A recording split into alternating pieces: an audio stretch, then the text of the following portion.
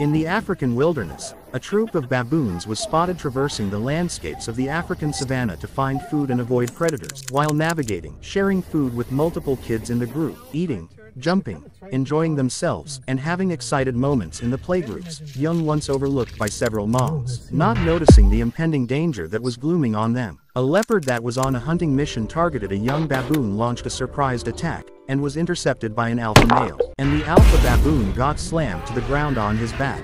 But his backup reached the brawl just in time. But the leopard quickly turned the most fierce, dangerous, and deadly mode by lying on its back and giving out several bites to the baboons. Some of them got some claw action and backed off, but the baboons quickly outnumbered the cat and kept on attacking until the leopard managed to extricate himself and make a run for it. A situation of the hunter becomes the hunted. Please subscribe and let us know what you think in the comment section.